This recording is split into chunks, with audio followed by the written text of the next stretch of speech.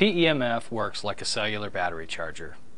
This is a simple explanation of a complex process, but it's very consistent with many observations and results. Pulses create a brief, intense voltage around each cell. Cells and internal cell structures, like the mitochondria, grab some of this energy and store it. This stored energy enables them to replenish their working reserves, which in turn enables them to do more of their healing job faster. These images of blood on a slide, before exposing the same slide to PEMF, show two distinct changes. First, the red blood cells don't stick together as much. The decreased adhesion enables them to flow more freely and do a better job of delivering oxygen throughout the body. Note the brighter halo on the second slide. This increased halo shows that pulsing changes the way light bends around the cells and suggests a stronger energetic field surrounding each cell. This stronger field appears to make it harder for apparent pathogens to get close to the cells, suggesting better pathogen invasion resistance resulting from each cell's elevated energetic level. These energetic explanations speak to the consistently reproducible phenomenon which accompany PEMF exposure. Accelerated wound healing is very common, with recovery in about a third of the time. Burns heal dramatically faster with almost no pain. Non-union fractures heal.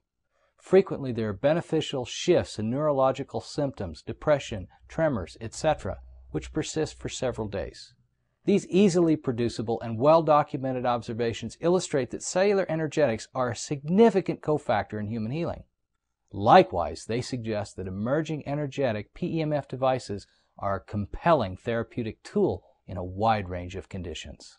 The common question about whether PEMF is good for a particular condition reflects a near universal misunderstanding that a disease is the result of cells not working the way they're supposed to. Cells vary, as does the tendency for them not to work in different ways. The combination of cells and the ways that they end up not working eventually creates symptoms, which are in turn labeled disease. Energy often helps cells work better, and hence is beneficial in a wide range of conditions. In some cases, extra energy helps the body overcome unknown cause and conditions resolve.